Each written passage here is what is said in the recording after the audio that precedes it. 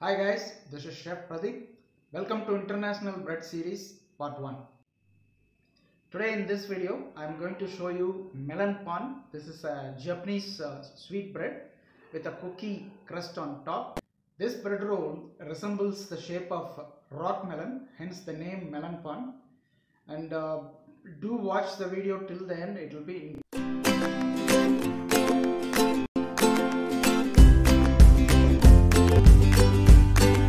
First, we are going to make dough for cookie crust. So, I have taken 25 grams of butter, 50 grams of powdered sugar. If you have a caster sugar, I would recommend you use it. 100 grams of flour. Now, I am going to mix them together. I am rubbing it with the fingers. This is called rub-in method, like a short crust. So nicely rub it like this, it will start coming together. Once all this comes together and like a crumble, then you can add half an egg into it. Slightly, always keep the egg slightly whisked and keep ready. I am using unsalted butter, so I have added a pinch of salt into the recipe. Crumble. Now I am going to add in this. I'll see how much is required. If in case it requires more, then I will add more, but should be enough. Dough has come together. Don't knead this. If you knead it, gluten will develop and the cookie will not be as crisp as it is. We are going to put this on top of the bread. So what I'm going to do now is I'm dividing this into small pieces.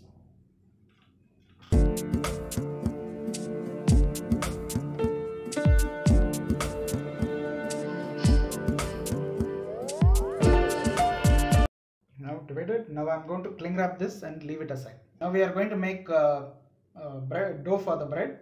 So I have here 4 grams of instant dry yeast. I have to activate it. So I am adding a bit of sugar and lukewarm water. Now I will mix this and leave it for flying fermentation. Now I am taking 200 grams of flour, refined flour, 35 grams of sugar, 4 grams of salt. I'm going to mix the dry ingredients first. Yeast is ready now, activated. I'm adding the yeast.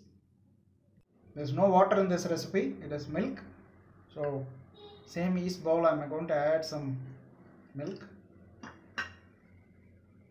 Mixing it. So start mixing now. Now the half egg which we had, I'm going to add that into this.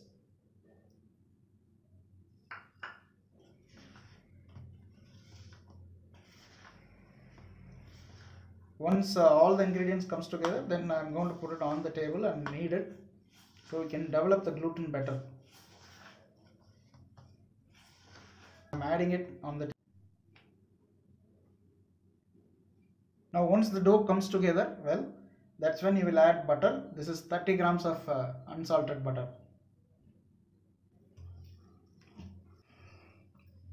See, now you have to knead nicely like this. This is a rich dough. It has eggs and milk. So the fermentation will be slightly slow. And keep the dough slightly loose, not very tight. Since we are going to put cookie crust also on top. The dough is ready now. I'm going to allow this to relax for a few minutes before I divide it into pieces. I'm going to leave in this for 5 minutes. Now I'm going to divide this dough into 60 gram pieces each. 6 pieces. So to make this as a roll, and I'm going to place it on the plate and I'm going to rest it for a few minutes. Let it relax for a few minutes before we put cookie crust on top. So here I have the rolls. It is relaxed now. Also I have the cookie top. So you can also roll this with a rolling pin, and then you can put it on top of this. But this is how I do. Press like this, then I'll take the bread roll, put it on top, turn it over. Now this falls on this like this, and I'll just press the sides like this. Then I'll slightly roll gently to seal the bottom. Now it's fully covered. This is fully covered with the cookie dough. Now I'm going to place this on a greased tray. So I'm going to do the same for rest of the bread rolls as well.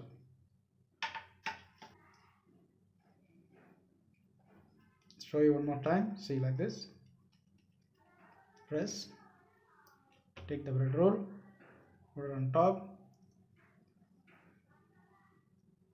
Just gently press it. You can do it with hand here also, very gently. See, roll like this. Now the cookie dough is on top. Now you place it on the tray of the bread rolls as well.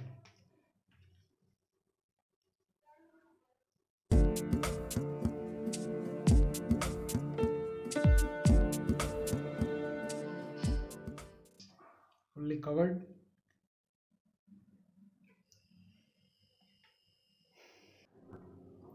Now what I am going to do is, I'll take a knife, then take a bread roll, going to give a mark like this on the back side, and turn it, mark on this side.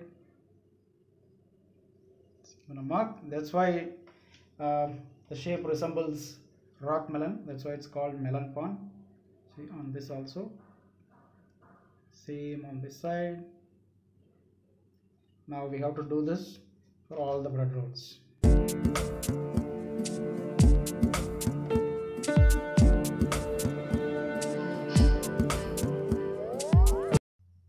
See, this already looks beautiful. Don't leave the video yet. Wait till this is gets baked, and I will also show you how the surface as well as inside looks like. Now I am going to keep this for proofing. As you can see, this has proofed now. Even though this recipe has egg and milk, I have not increased the yeast. I kept it at 4 grams, and it is slow proofed.